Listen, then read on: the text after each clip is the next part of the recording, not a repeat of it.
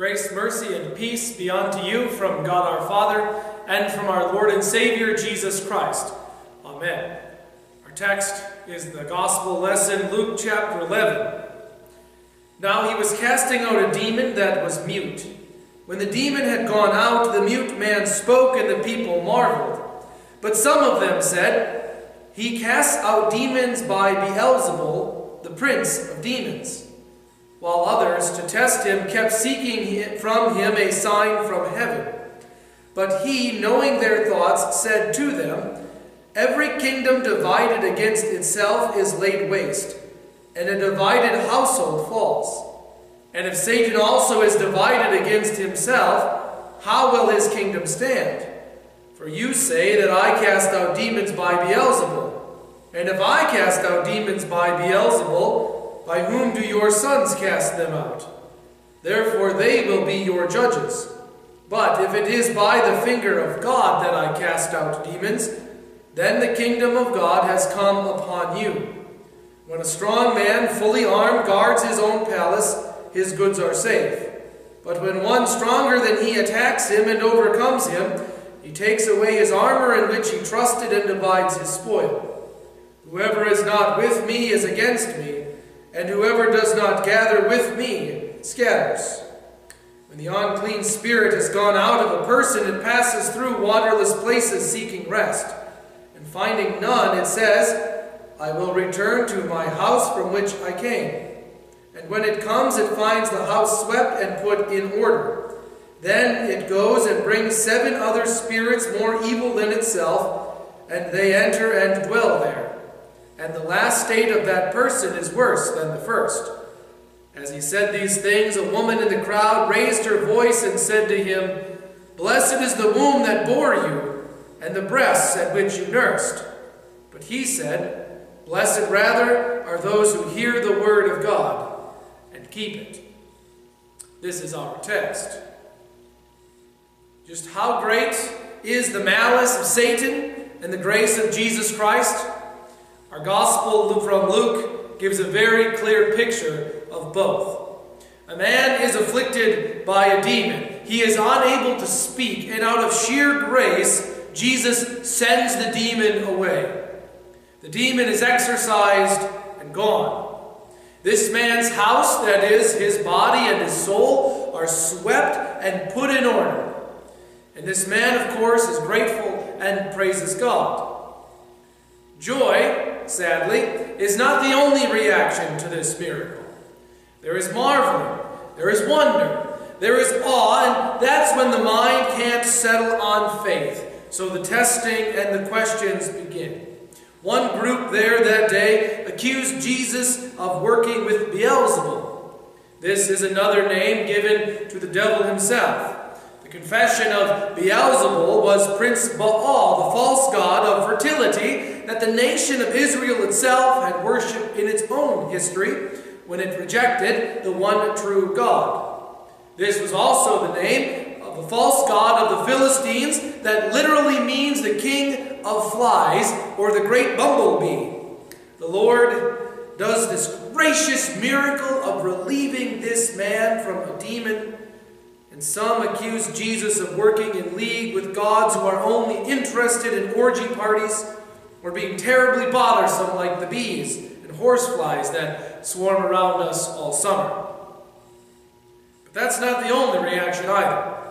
Some just cannot fathom this great work, so they demand more. They want a sure sign from heaven, even though they just received one. They just had a sign, but it wasn't enough. They wanted just one more sign. Now here we see the pernicious, destructive, penetrating, and saturating work of Satan. Even on the gracious, merciful works of God, the devil is so wanton on destruction that he will drive mankind to doubt the gracious work of God. The devil does not simply have to possess man. He has greater works that prevail in more systemic evil. He tempts man. He uses our sinful nature to draw one of two conclusions. Either the works of God are just a show and Jesus is working under false pretenses, or we just want to see one more work and then we will believe. In our text, Jesus addresses the first challenge, whether his ability to cast out demons is from God or from Beelzebub. He does address the second challenge concerning the sign from heaven in the verses that follow our text. And there he says the only sign that will be given is the sign of Jonah. That is, as Jonah was in the belly of the whale for 3 days, he will be in the earth for 3 days and then resurrected. Our text today, though, concerns the first challenge. For whom does Jesus work? Jesus reminds us that there is a battle. This battle language should immediately bring us back to the tempting of Jesus in the wilderness. In that battle, Jesus used the clear authority of God's word to drive away the attacks of the evil one. It's no big surprise that here he says the same thing. There are only two sides, God's or not God's. Either you are with God or you are against God. Satan seeks to scatter the church of God, to drive them against each other, and to split them apart. Satan wants God's people to see the hypocrisy. He wants us to stay so focused on our sins, on our own way of doing things, that we turn ourselves into God's. The devil enjoys this so much that he entices us to believe that we can actually grow out of God. But Jesus works for the opposite. Jesus works to gather and unite, not with our own thoughts or our own feelings. Jesus unites us under his word. We are fallen and broken, and he lifts and restores. A kingdom divided against itself is laid waste, and a divided house falls.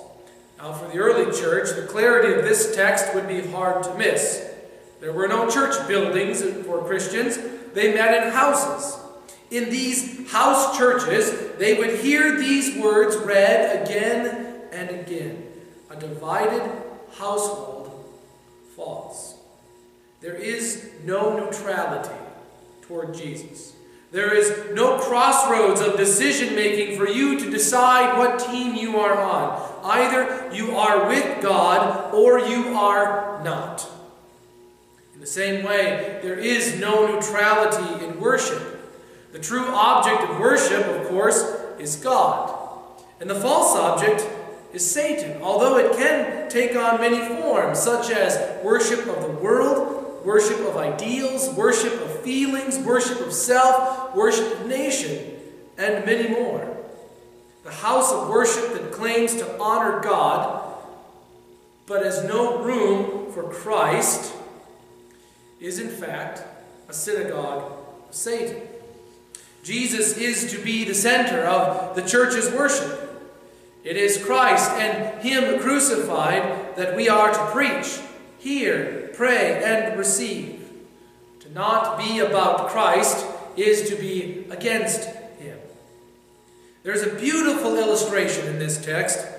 Now, Satan is heavily involved. The devil, the world, and our sinful flesh are all Axis powers against God. They work in league with each other to keep us away from God. Now, I know that may sound strange, but hear these words again.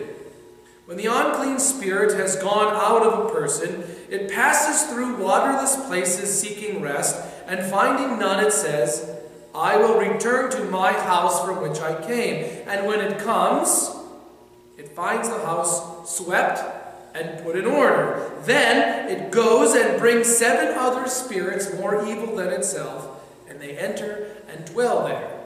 And the last state of that person is worse than the first. The wilderness is no place to find rest, either for man or for spirits. The man who is baptized, who has faith, has been exercised. Read through the baptismal rite again sometime. There are very clear questions. Do you renounce the devil, his works, his ways. And here we use Luther's rite that begins with an exorcism. Depart, you unclean spirit, and make room for the Holy Spirit, in the name of the Father, and of the Son, and of the Holy Spirit. In the blessed waters of baptism, the triune God enters the individual being baptized. The unclean spirit is driven away, and the house is swept and put in order. And what happens to the unclean spirit? It passes through waterless places. It wanders through the wilderness, seeking a place to rest. And when it finds none, we see the evil of Satan and the evil angels. It returns to the place that it left. And when it returns, it finds one of two things. Either the strong man is there guarding the house, or it's empty. And if it's empty, it invites its friends over for a party, and the place gets destroyed. Now physically, we see just how true this is, don't we? When a sick man recovers, let's say, from gout or fever or whatever, and does not maintain a good diet and moderation after the illness, he falls back into that illness, and many times it is worse than it was before. Spiritually, we know what that looks like, and we know what that feels like. For example, we have, for an example, a great example, we have to look no farther, actually, than Saul and David in 1 Samuel 16. Saul was God's anointed, and when he rejected God's word, God anointed a new king. When David was anointed, God's Spirit left Saul and rested on David.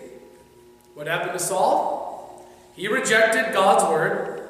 He refused to hold God's word sacred, and so the unclean spirit came back, and the strong man gone. Saul was plagued with restlessness, and he wanted music to uplift his soul, and where was he led? Of course, to David, who had God's Spirit. When David played for Saul, Saul was refreshed and revived. So where do we go for refreshment? True and honest refreshment. Ephesians 5, verse 19, says it in very clear words. Addressing one another in psalms and hymns and spiritual songs, singing and making melody to the Lord with your heart. Now, a woman is so overjoyed by these words of Jesus that she simply shouts out, "Blessed is your mother! Oh, she must be so proud of you." And Jesus answers her how? He does not look as men look. He's not concerned with lofty words, fancy clothes, or the latest fashion trends in hair or beauty. He is concerned only with faith. He responds by saying, "My mother is blessed," but not because she is my mother. The ones who are blessed are those who hear the word of God and keep it. Hear and keep. Both of these words are present tense active participles. Okay, so why is that important? It conveys a continual, ongoing hearing and keeping.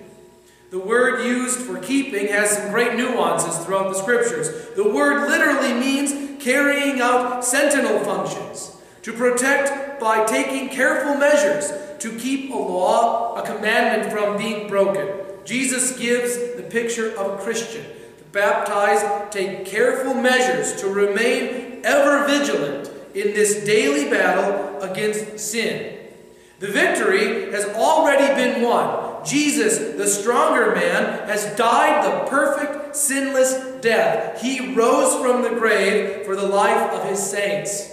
He, in baptism, drives away the unclean spirits from his children. And like a sentinel on the wall, he stands ever ready at guard. As it is wonderfully captured in Psalm 121. I lift up my eyes to the hills. From where does my help come? My help comes from the Lord, who made heaven and earth. He will not let your foot be moved. He who keeps you will not slumber.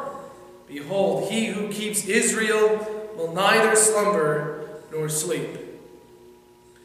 The unclean spirits will come back when they don't find rest. The battle is a daily one, but you, children of God, brothers and sisters in Christ Jesus, you have no need for fear. The victory is won. The stronger man has swept your house and put it in order. Hear his word proclaimed. Gather at his holy table where he gives you the spoils of victory. He invites you to his house where he is front and center. He stands guard and he feeds you for the battle. He arms you. He feeds you. Like a sentinel at the gate, he stands here to guard, to keep the holy things holy and the evil out.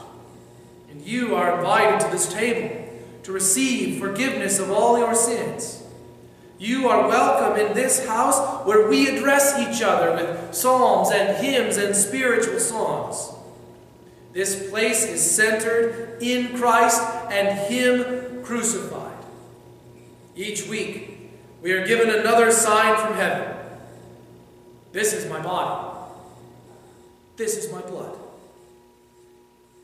It is in this house that we gather together for only one purpose, to be filled with the good things of God himself. Lord, be our light when worldly darkness veils us. Lord, be our shield when earthly armor fails us. And in the day when hell itself assails us, grant us your peace, Lord. It is here where we behold God's will done as he breaks and hinders every evil plan and purpose of the devil, the world, and our sinful nature, which do not want us to hallow God's name or let his kingdom come. And when he strengthens and keeps us firm in his word and faith until we die. This is his good and gracious will. Amen. May the peace of God, which passes all understanding, keep your hearts and your minds in Christ Jesus.